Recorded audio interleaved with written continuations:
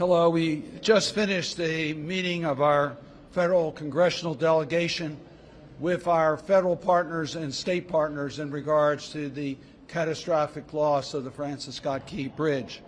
I want to acknowledge those that were at the meeting. Our full 10 members of our federal congressional delegation were present. We were joined by Governor Moore. We had Secretary Buttigieg, the Secretary of the Department of Transportation, and we had Administrator Young from OMB that was there. We had representatives from the Army Corps. Secretary Connor was there and General Spellman was there. And we had representatives from the U.S. Coast Guard. Admiral Gautier was representing the Coast Guard. And we had Paul Wiedefeld, the Secretary of the Maryland Department of Transportation.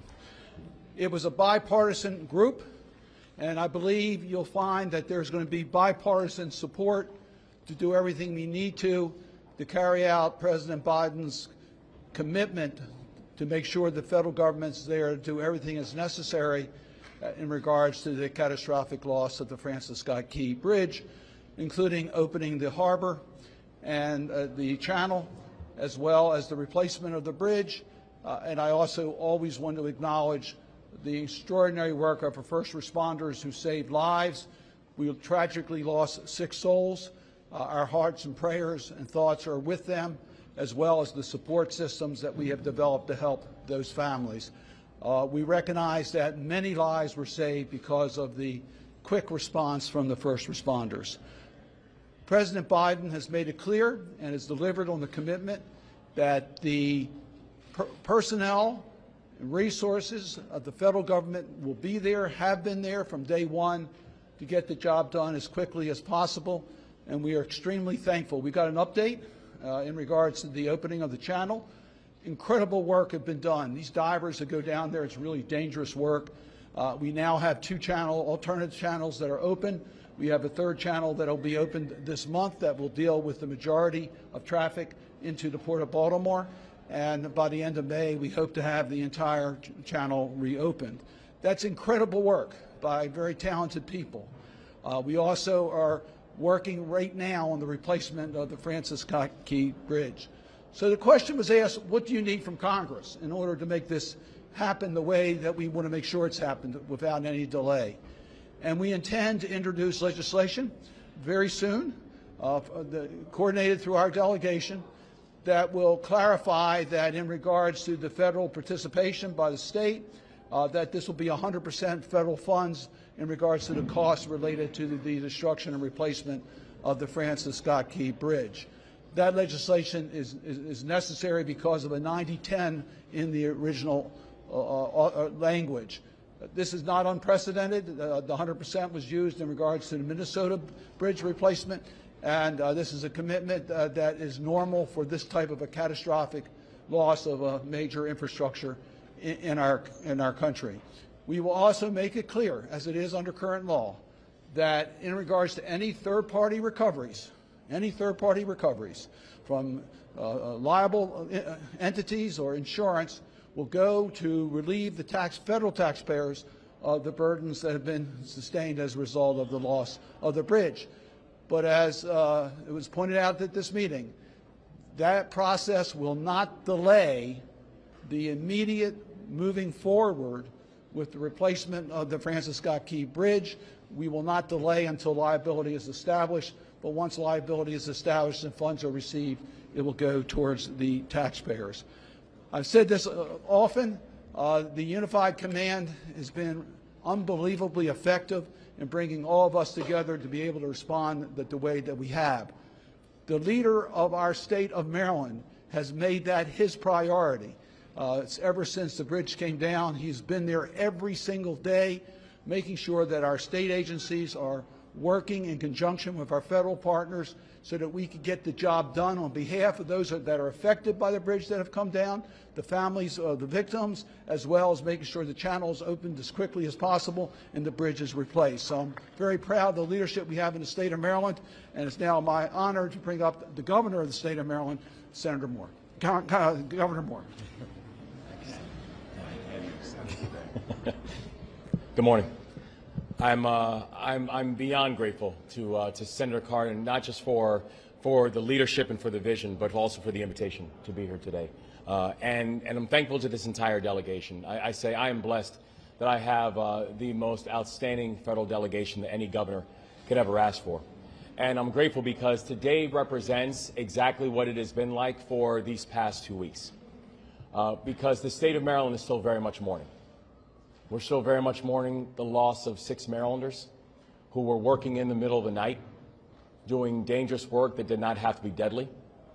That the state of Maryland is still mourning because we know that there are still 3 souls that are still unaccounted for.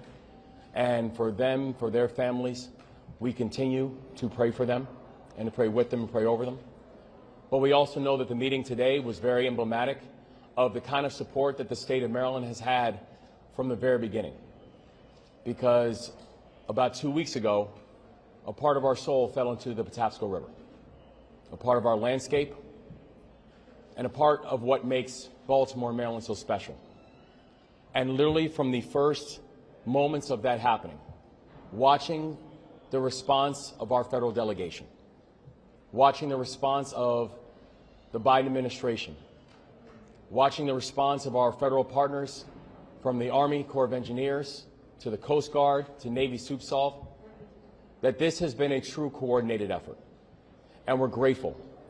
And I just stand here as simply a representative of 6.3 million people who are not just here to say thank you, but also here to say that we are prepared to be partners in this work for the long run. That we know it is imperative that the 4 objectives that we have laid out have to be accomplished, that we have to make sure that we are providing a sense of closure and a sense of comfort to these families, that we have to make sure that we are getting the channel reopened, that we have to make sure that we are taking care of those who have been directly impacted, including our first responders, including our port workers, including these families, and we have to make sure that we are rebuilding the Francis Scott Key Bridge, and that the state plans on being full partners inside of that work. And knowing that just in these past days, we have done things like on last Friday where I signed an executive order allowing the release of $60 million that's going towards supporting our workers and individual small businesses impacted. That later on today, I'll be heading back up to Annapolis to sign the Maryland Port Act, where we worked in partnership with the General Assembly to ensure that our port workers are not going to be forgotten in this, and also that the children of those who have died due to transportation accidents, that their education can be taken care of. And then we've also been able to launch things like the Maryland Tough, Baltimore Strong Alliance, which is an alliance of over 80 businesses and organizations, philanthropy and private sector, who have said that in this moment they will step up and double down in their support of Baltimore and in their support of Maryland and the support of the people impacted. But we also know that the support from the federal government and the support of Congress is also going to be imperative in this. And so the chance to stand in partnership with people like Director Young and Secretary Buttigieg and the entire team from the Biden-Harris administration and all of our federal partners with our congressional delegation, I just want to say on behalf of 6.3 million people that we appreciate it. It's never going to be forgotten. And we plan on being partners with you every single step of the way going forward. And so with that, I'd like to turn it over to another member of our fantastic delegation, Senator Chris Van Hollen. Thank you. Thank you, Governor. Well, what you see here is a partnership united in common purpose. The purpose being, first and foremost, to support the families of the 6 souls that we lost on that tragic day, to embrace and thank and support the first responders who put themselves at risk to help others, and then to get about the business of making sure we open the port, we deepen the channel. That work is already underway. That as that work moves along, that we support the workers who have been displaced and delayed because the port is closed, as the longshoremen and thousands of other workers and small businesses that rely on the business of the port for their livelihood. So that is one big step going on right now, and of course rebuilding the bridge together. Now in this process, we've seen that unity of purpose matters, and I want to thank President Biden and his entire team for being on the job from day one. Early in the day of this disaster, many of us got phone calls from the President. It wasn't just to say, my heart is with you. It was to say, here's what I've already ordered. And he laid out what he had already said and done. And then to say, and we're here for anything else that you need. So to Secretary Buttigieg, to Director Young, to all of the partners who are here, the Army Corps, the Coast Guard, the folks who aren't here, the Department of Labor, the SBA. At a moment like this, when you see a tragedy and disaster that has national impact and national scope, you realize just how indispensable the federal government is to making sure that a city like Baltimore and the state of Maryland can get on its feet and be made whole. So I want to thank the President, all the executive partners here, our governor. Our governor has been nonstop. He's been on this every day, 24/7 with his team. Secretary Wedefield is here, but his entire team. And again, making sure that we hit those key issues, beginning with supporting the families who lost loved ones. So, Governor, thank you and your entire team. The Mayor of Baltimore is not here, but I do want to thank the Mayor, Mayor Scott, and all that they have done as well. And of course, my colleagues in the federal delegation, we are united in our efforts to make sure that we move forward. The executive branch of the federal government is already on the job. Senator Cardin, as you heard, is going to lead our effort here to introduce legislation shortly to make good on the President's commitment that the federal government will be there entirely for the state of Maryland.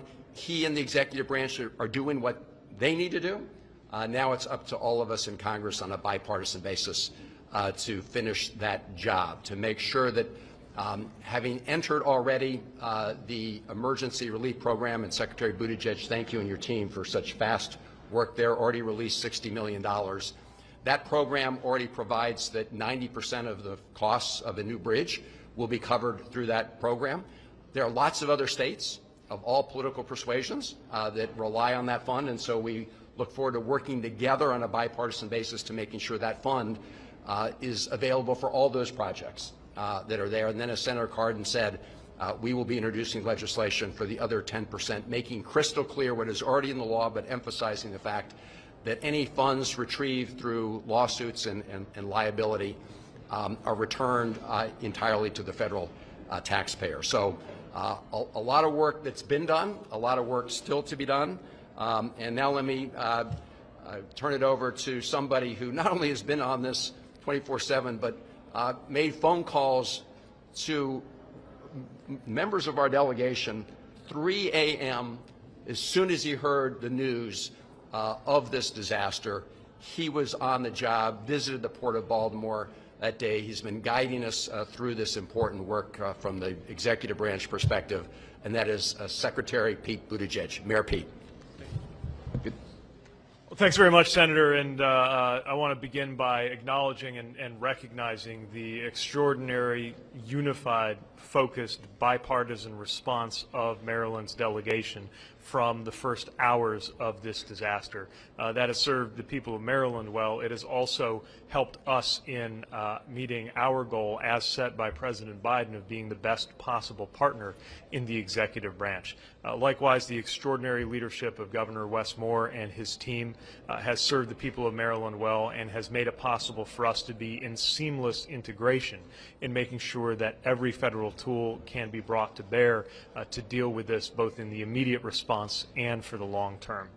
President Biden has had the same message internally to the executive branch that he has had externally to the public, the delegation, and the people of Maryland, which is to use every tool at our disposal to make sure that we help Baltimore and Maryland recover stronger than ever before. Much of that has been led by sister agencies like the Coast Guard, Army Corps of Engineers, and others. From a U.S. Department of Transportation perspective, that's focused on 4 major lines of effort: helping Maryland reopen the port, dealing with supply chain implications until the port is reopened, helping Maryland to reopen and rebuild the bridge, and dealing with the surface transportation implications in the meantime.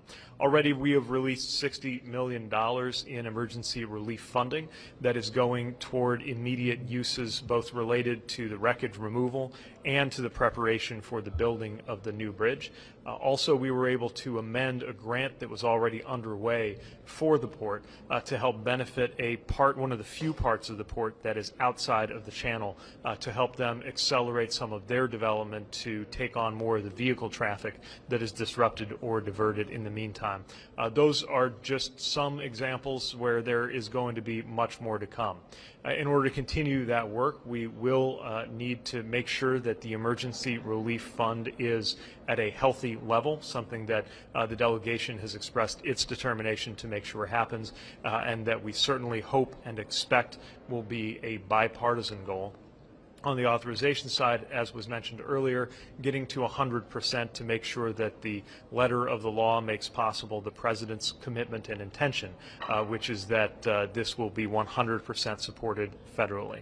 That is, of course, including the awareness that there may be private parties held liable for this. It is our expectation that the federal taxpayer will be made whole, but we do not want that to get in the way. That is why whatever insurance, litigation, and other related processes play out, we are not going to wait for them to play out to make sure these dollars are getting to where they need to be, and where they need to be is helping the people of Maryland rebuild right now.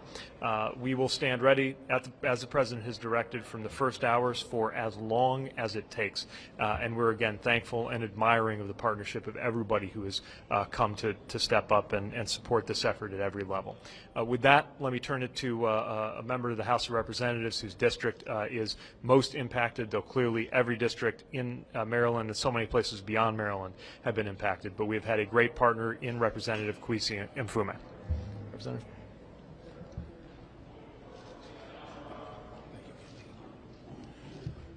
Ladies and gentlemen, good morning.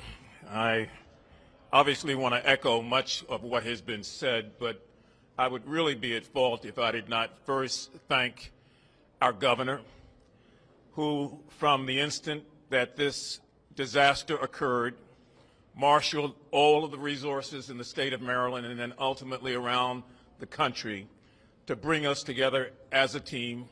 Governor Moore, the people of Maryland really appreciate that, and the people of Maryland will remember it forever. I want to also thank Senator Cardin for convening us today here, along with his partner in the Senate, Senator Van Hollen, both of whom's leadership has been extraordinary, so that we might talk about the federal effort more and talk more about how we feed into, but more importantly, how we support the effort. President Biden has put forward a plan. We are all looking and working and trying to find a way to make that come to life.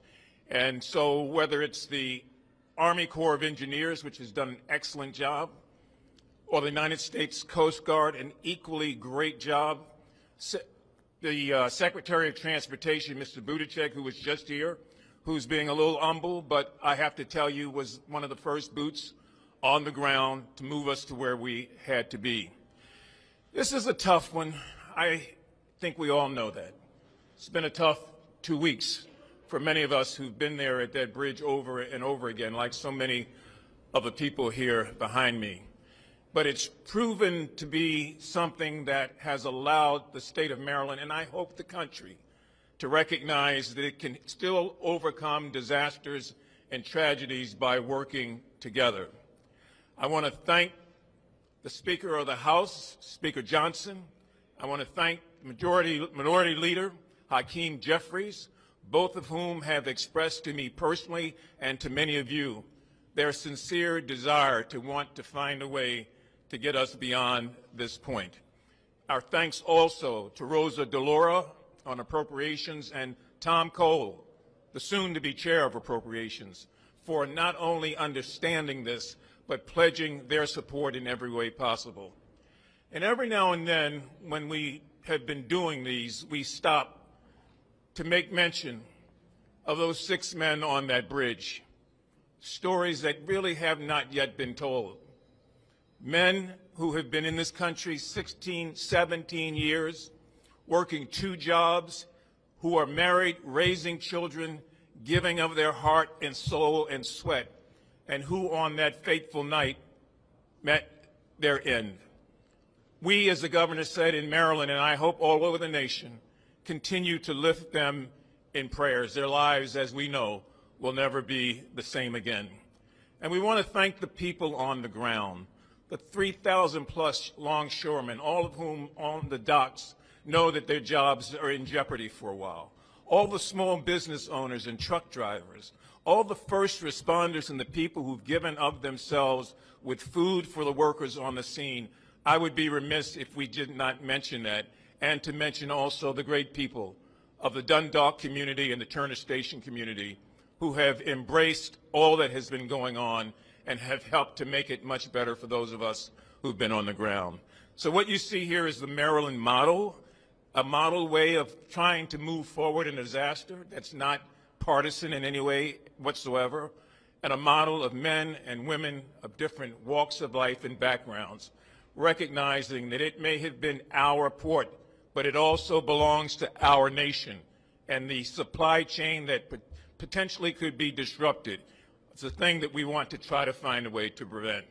So I mentioned a moment ago the great work of the Army Corps of Engineers. It's my pleasure to introduce and to bring to you General Spellman, who's overseen much of that command and has helped significantly get us to where we are today.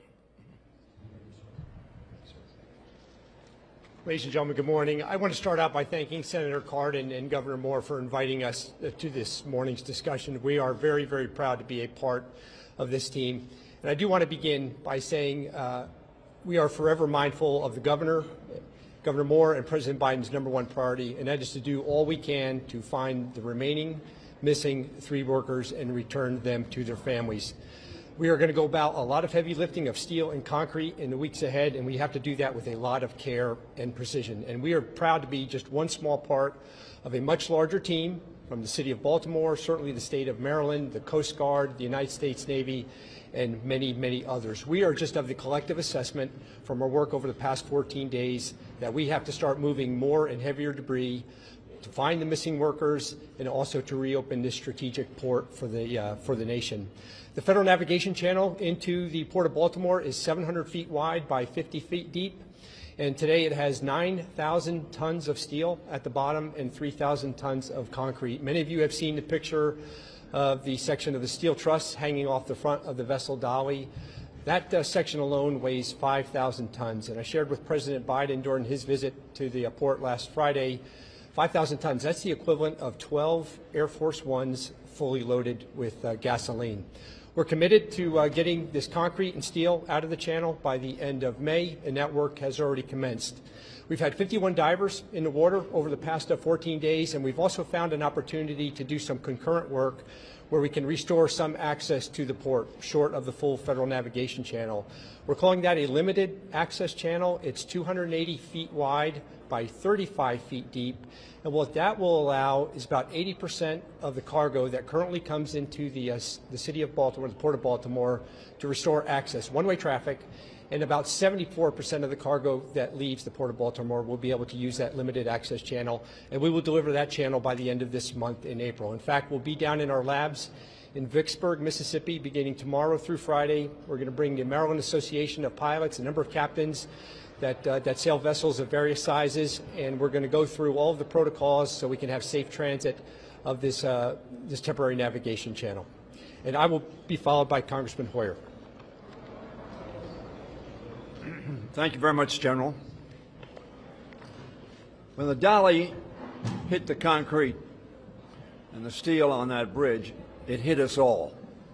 And it has been said that great tragedies often bring out the best in people, the best commitment to making a difference to meet that tragedy and make sure that we correct and build and unite. And I want to thank Governor Moore for his leadership. I want to thank President Biden for his leadership on behalf of all of the delegation. Without their focus and quick action And Secretary Buttigieg, I thank you for not calling me at 3:30 in the morning. My district is somewhat far, relatively speaking, in Maryland, a small state, from the bridge. But all my people that I represent in southern Maryland were hit and adversely affected by this tragedy.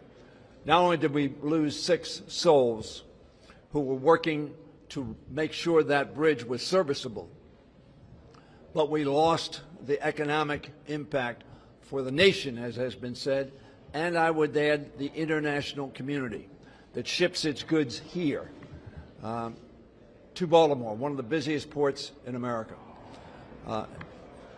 All has been said about the cooperation that has occurred. Senator Cardin, I want to thank you and Senator Van Hollen.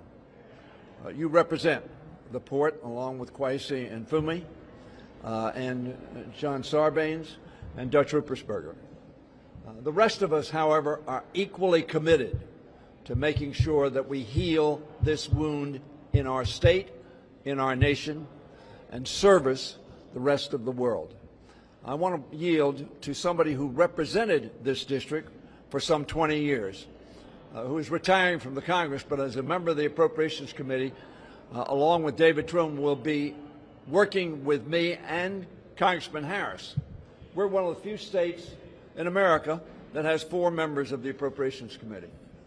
And we will be working tirelessly until we get the sums that are necessary, as I said, to heal this wound. Now let me yield to my friend, Dutch Ruppersberger. Well, most has been said about what we know is happening right now. We had a disaster. We've come together as a team. We're working federal, state, and local. You know, this country has problems now, as we know, partisan problems. But it takes a disaster, something like this, to bring us together. And I see this as a way that our country can come back together. So I'm going to defer now to Congressman Sarbanes. I'm just really proud of this team and everyone involved in making things better now that we move forward. Thank you. Thank you very much, Dutch. Good afternoon, everybody. I was born in Baltimore. I grew up in Baltimore. I still live in the Baltimore area. I feel that Baltimore pride that says when we get knocked down, we pick ourselves back up, and people all over the region were picking themselves back up on that day after this bridge collapsed. But we can't do it by ourselves. Which is why I want to thank President Biden and his team for the immediate and ongoing response. I want to salute Governor Moore and his team. Together we're going to get through this, and we got assurances in the meeting we had today that unified, coordinated response is going to be there in the short, medium, and long term. Led certainly by Senator Cardin, Senator Van Hollen, Congressman Mfume, who've been in the forefront of this response over the last couple of weeks. Baltimore is a tough place. There's a lot of grit there, and there's a lot of deep pride, and you're seeing all of that coming to the fore in this critical moment. So we're going to keep pushing through. We're going to get that channel cleared.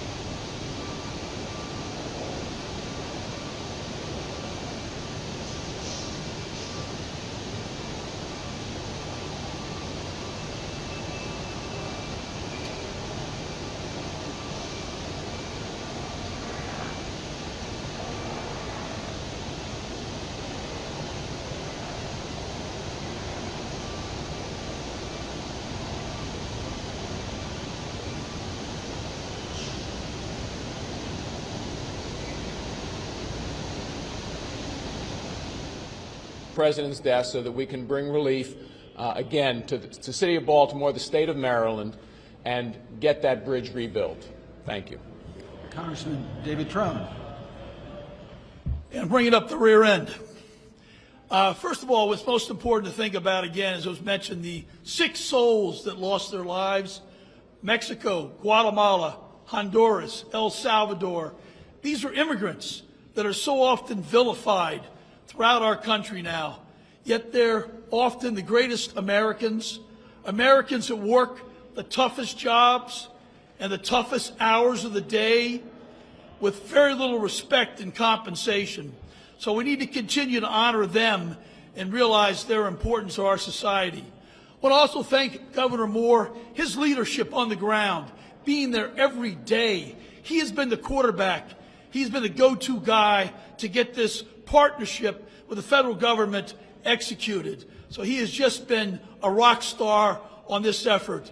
But at the same time, as I mentioned, as an appropriator, a bipartisan appropriator, working with Congressman Harris, future appropriations chair Tom Cole, we got to bring these dollars home in a positive way. But at the same time, the devil's are the details, and we got to make sure we execute on President Biden's promises. His promise to make sure that union labor builds this bridge. We need these projects to have project labor agreements so our union brothers and sisters can build the bridges right and the right way and on time.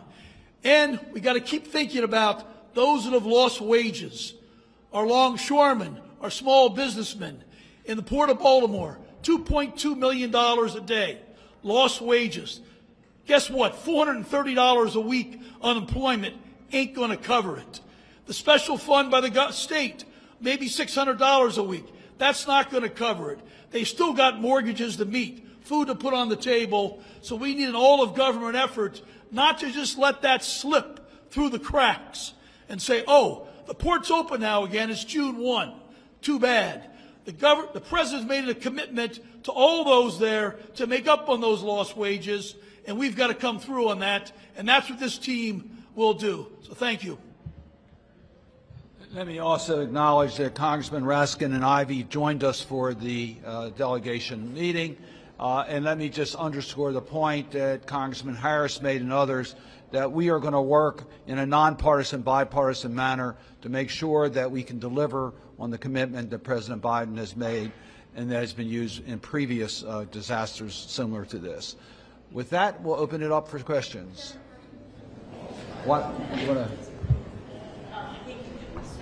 Senator Cardin, what kind of commitment do you all have, and how strong a commitment do you all have from House Republican leadership to put whatever you draft on the floor? Because some of what you've mentioned, union requirements, no offsets, may not fly with House Republican leadership. The legislation that we're going to be offering will be to do what has been done in previous disasters, to make it clear that it's 100% federal cost in regards to the monies that have already been allocated. This is a cost share issue that we are talking about, which has been used in previous disasters. I am encouraged by the conversations and comments I've heard from my Republican colleagues. They have been very open to this legislation. Senator McConnell, the Republican leader, has been very kind in his comments. I've talked to Senator Capito, who's the ranking Republican on the authorizing committee. The bill will go to the Environment and Public Works Committee in the Senate. I've talked to Senator Carper about this. I've talked to the staff on both sides. So I am optimistic we will get the traditional bipartisan support to move this legislation. If I could, Senator Carter, follow up to that with Congressman Harris for you as well. We know the House Freedom Caucus is making some demands for federal funding, waiving environmental regulations, waiving labor contracts. How do you plan to get this through if those demands stand? And Representative Harris, do you stand by that? You said this would be a bipartisan push. So let me make it clear, because there's a lot of other issues that may get engaged, as we do with any public contracts. That's not necessary for Congress to take legislative action. So we will be working with the Biden administration to address all the concerns of our colleagues to make sure that we get the best cost and quickest action, particularly in the replacement of the bridge. I was impressed by the conversations of Secretary Buttigieg and Secretary Wiedefeld about using a process that will streamline the procedure so that we can get a modern replacement bridge that meets the needs done as quickly and as cost effectively as possible and as safely as possible to deal with this issue. So there'll be times and discussions for all these points. The fundamental issue right now is passing legislation to clarify that this is 100% federal responsibility. Do you stand by those demands from the House Freedom Caucus? Chairman Cardin got it right. Look, there's steps in this process. The first step is about cost share. There is no debate about cost share. You know, in this tragedy, Maryland should not have to bear part of the cost. That's going to be the focus of, I believe, the first piece of legislation that comes through. Thank you. Two quick questions. One is for Congressman Harris. The first is, what is the ballpark estimated cost for this bridge? How much money are we talking about? And then my second question for Congressman Harris is, do you intend to lobby the Freedom Caucus for the other steps in this process after the cost sharing? I didn't hear the second question. Maybe he did. The cost estimates are unknown. That's the work is going on now to try to estimate the costs of the projects. It's not known at this particular moment. They're still dealing with the clearing, and those costs are being incurred as we speak. The initial allocation was $60 million in regards to the bridge collapse. Those funds have already been encumbered, not all, but most have, but we do not know the total cost of a replacement bridge. Just to follow up, I mean, just on the cost, we've heard everything from $400 million to $2 billion. I mean, are we talking billions? If this is going to be federally funded? I don't think we know that. We had some discussions in our delegation meeting, and the experts don't know that. They don't know the range right now. It depends on the design of the bridge, the modern technologies to make sure it protects. There's been a 3,000% increase since 1975 when this bridge was constructed in regards to the amount of traffic cargo that goes through the channel itself.